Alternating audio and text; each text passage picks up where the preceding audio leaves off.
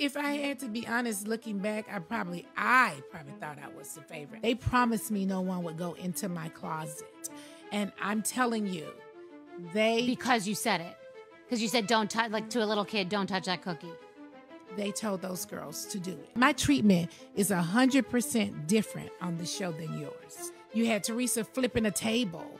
You had Teresa pushing Andy down. You had girls busting glasses. You got people doing all kinds of stuff. My feelings were they pretty much said, F that black bitch, period. Because they completely. But Vicky is back over there working and everything is fine. Lisa Vanderpump walk off the show, never return. She still got Vanderpump and she can still sit over there and talk to him all day long if she want to. Teresa can go to prison and stay for 10 years and they'll wait till she get back and then the show will start again.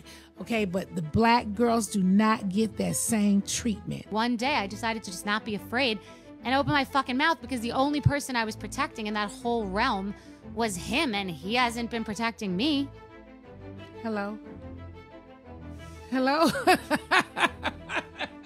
And while they each noted how they appeared to be Andy's favorite and the public's eye, often sitting next to him at the reunions and making regular appearances on Watch What Happens Live, the women said on this week's podcast that their closeness with Cohen, 55, wasn't indicative of a strong bond.